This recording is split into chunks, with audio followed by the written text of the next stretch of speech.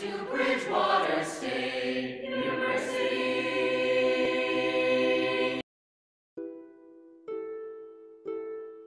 It's just like a really welcoming community, and it's a fantastic environment for anyone that wants to go here.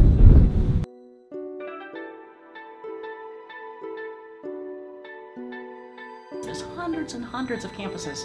Do you know what our ranking is? 36th, that's right. Hey, that's what I'm talking about. During my college search, I was really torn between Bridgewater State and another state school. And one of the things that really drew me here is there was more of a focus on LGBT students.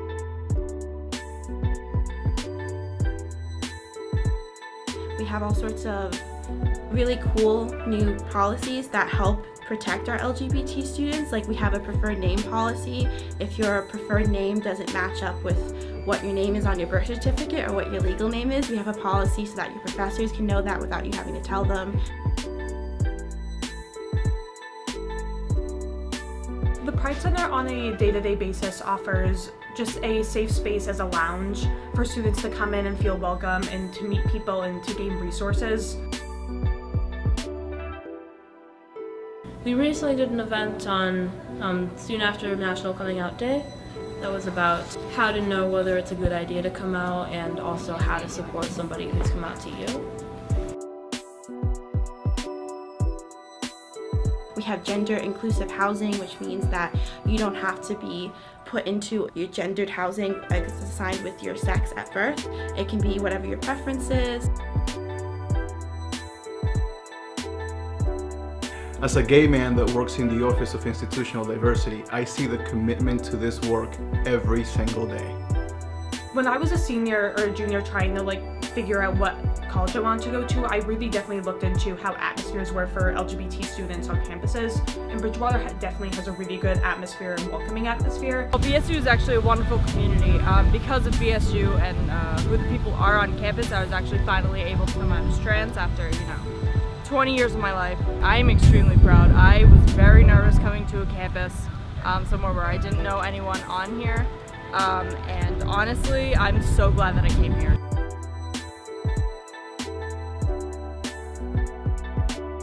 This is BSU. This is BSU. This is BSU. This is BSU. This is BSU. This is BSU.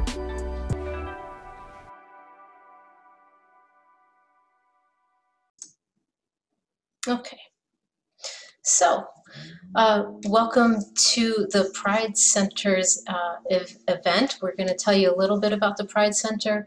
I do have two students with me, and I will ask them to introduce themselves in a moment. But first, I'll just introduce myself. My name is Lee Forrest, and I am the director of the Pride Center at BSU. I'm going to tell you a little bit about the Pride Center in a moment, but first let me ask Ricky to introduce himself, and then Christina can introduce herself. Hello, I'm Ricky. I use he, him, his pronouns, and I'm a senior biology major student. Thank you, Ricky.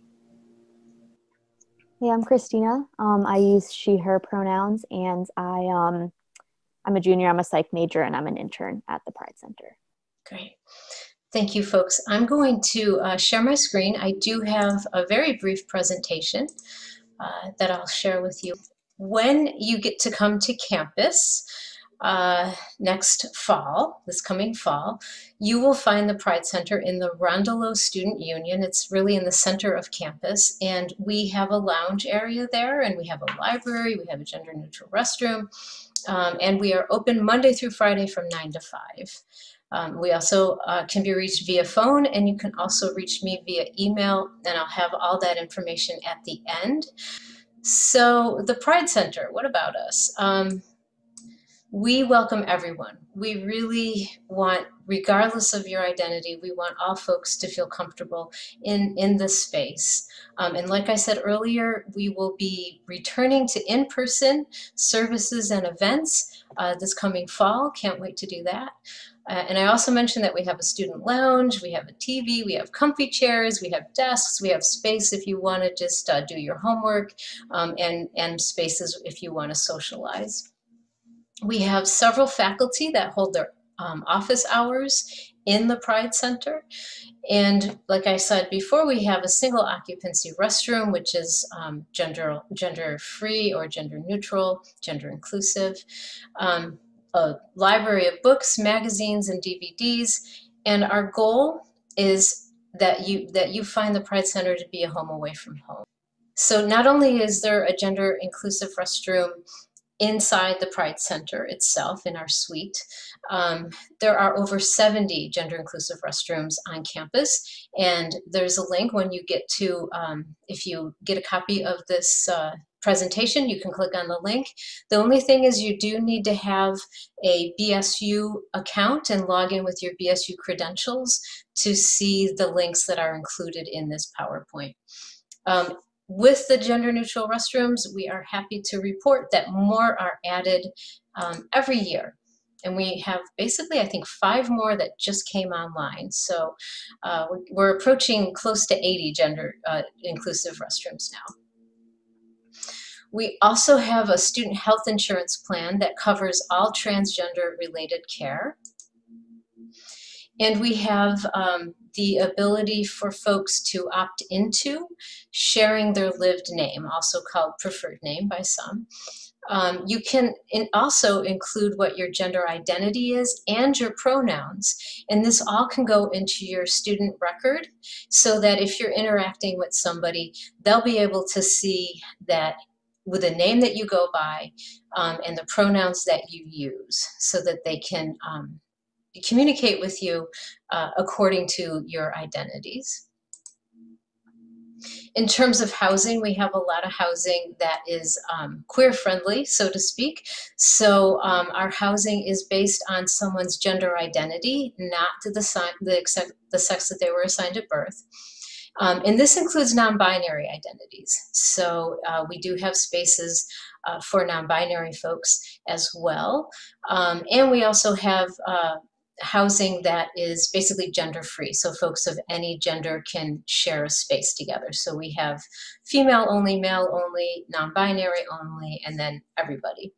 And there's also the Lavender Living and Learning Community that's available. So that is similar to themed housing. That's for folks who either identify as LGBTQ or as allies, and they want to live nearby or with folks who also have those identities or are allies. And there's an associated academic 4-credit course with that living and learning community. Speaking of trans and non-binary students, we have a student-led program called TIG. It stands for Transgender Identities Group. And what it does is it offers a safe space for trans and non-binary students. They meet monthly when we're not in the middle of a pandemic. We have dinner together, the students meet together, and the Pride Center basically sponsors the dinner. Now during the pandemic, we're meeting online. And interestingly, we have guest speakers, and this next session, which will be next week, we're having a guest speaker who's an expert on non-discrimination, so how to spot discrimination against trans folks and all the things that you can do about it and all the protections that are in place for you. So TIG is based in, it has educational offerings as well as social activities. We have a similar peer support group that's also student-led, and this one is focused on queer folks of color. So they too offer programs that are educational as well as social-based events. And again, too, it is a space for queer students of color to share their experiences, affirm each other, support one another. Now, both for TIG and for QPOC, everybody is welcome to attend, regardless of how they identify. But because a lot of folks that have minoritized identities are often asked questions and asked to educate other people about those identities, we do ask that if you're an ally that you don't ask questions during these programs. There's plenty of other programs where you can ask all your questions, but for these two peer-led peer groups that these students lead, it's basically a time to give them a break from educating folks with different identities. But like I said, there's plenty of other educational opportunities where you're encouraged to ask lots of questions. One of those is the Safe Zone Workshop. And that's kind of like an LGBTQ 101, but it does go a little bit deeper than that. How to be an ally. We discuss a lot of issues that pertain specifically to LGBTQ students, and we include pronoun etiquette and terminology, and there's just a lot of information that is covered. And anyone who goes through the Safe Zone training gets to have this placard that looks just like what you see this image here, and that image basically they post it on maybe if they have a residence hall that they live in, so they post it outside their door, or if you're faculty or staff, you post it outside your office door. And basically that just communicates that you have been Safe Zone trained and that you are an ally to the LGBTQ community. And I've heard a lot of students say how meaningful it is to walk by a residence hall or walk by a professor's office and see that. It's just a great comfort that it brings to people. Similar to Safe Zone, we also have QPOC 101, and you folks are lucky because we do have Christina here, who's an intern who helped develop QPOC 101. You're also lucky because we have Ricky here, who is a co-leader for the QPOC peer support group. So both of those folks will be able to tell you about the QPOC 101 as well as the QPOC peer support group. So I won't say too much more about QPOC 101. I'll leave that for Christina to do. But one thing I do want to say is that the Pride Center is dedicated to fighting oppression in all forms. And so we do have lots of resources on anti-racism, and we do work towards anti-racism on and off campus. All right, and I'm going to very briefly, when I'm finished with this presentation, open it up to Ricky. Ricky's a superstar, so if you can recognize him in this PowerPoint, and he'll be sharing a little bit about what it's like to work in the Pride Center, and then Christina again will share about being an intern. But we do have student employment positions. And it's a great opportunity to build community. You'll learn a lot about LGBTQ topics. Even if you know a lot now, I guarantee that you'll learn at least something new if you work for the Pride Center. And you'll be making a difference. You'll be helping to create a safe and affirming environment for your peers, which is so important. And you'll get paid for doing it. So, I mean, talk about a good deal. And then lavender graduation. This is why we're all here, right? We want to graduate. That's why you're here. And so the lavender graduation is an additional ceremony on top of the BSU commencement ceremony. And it celebrates all of our LGBTQ and allies who are graduating. And President Clark, the president of BSU, attends. Family members and chosen family members attend, faculty and staff attend. It's a huge event, and if you get a 3.5 GPA or higher, you get a certificate of academic achievement signed by President Clark.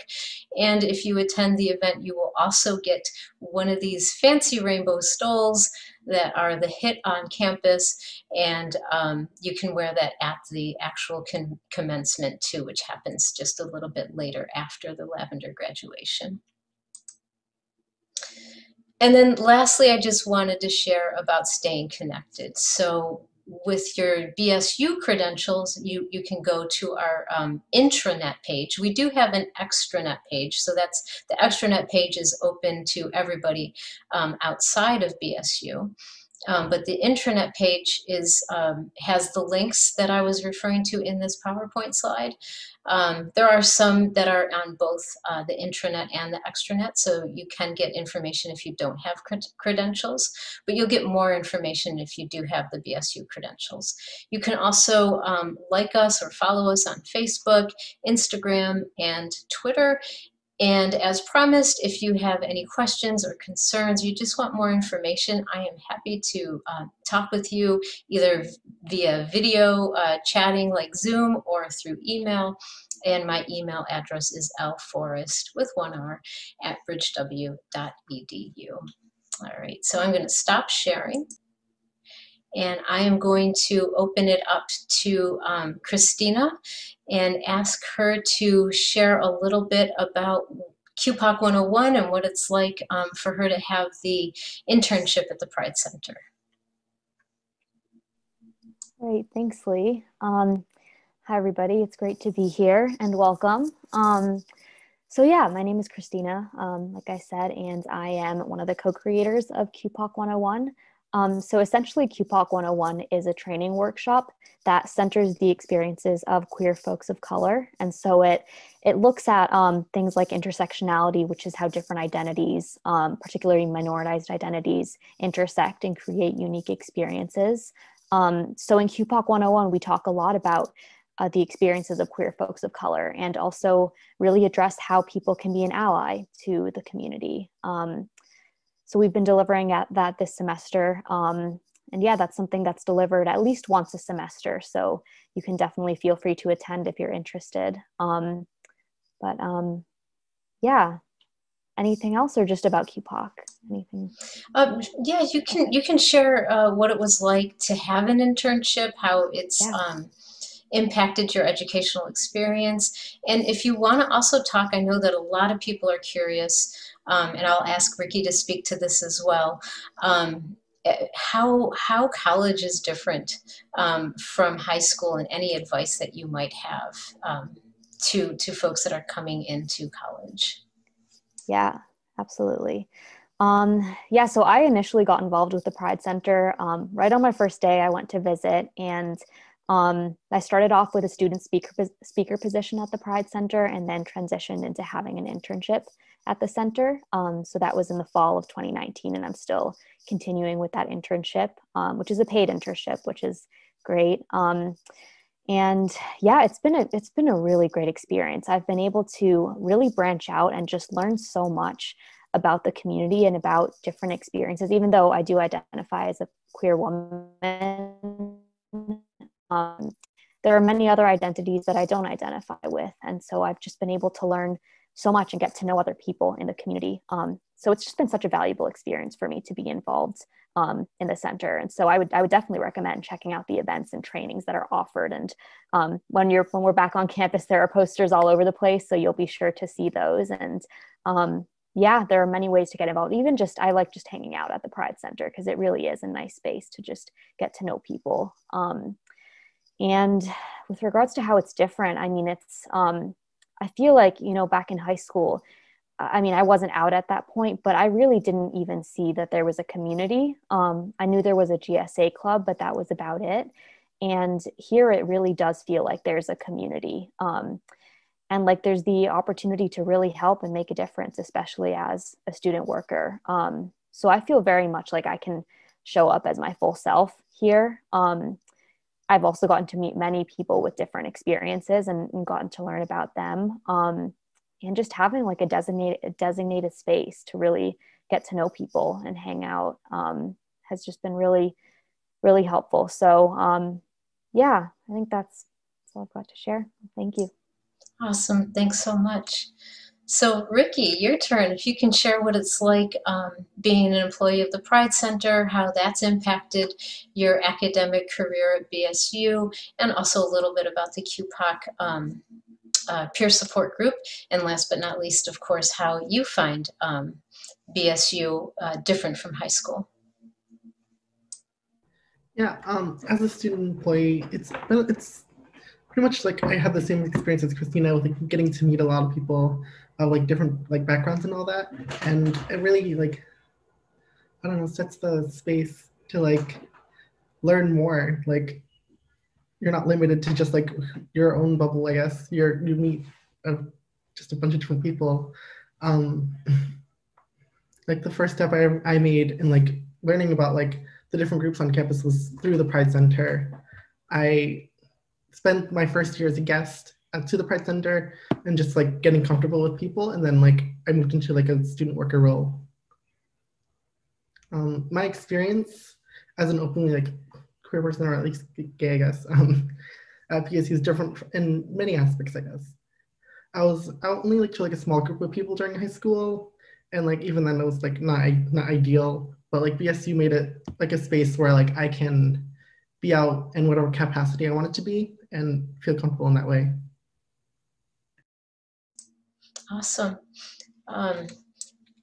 I have to comment that it looks like you're angelic there, because you have this wonderful light. There we go. Now we can see your face a little bit more clearly. Yeah, that was kind of interesting to have that happen. Well, thank you both for sharing your experiences. And I think with that, I will end our meeting. And I want to thank everybody for coming. I hope that this has been helpful for you. All right, so thank you, and thank you, Ricky. Thank you, Christina, for sharing your wisdom and your experience with everyone else. All right, thank you, folks. Bye-bye. Thank you.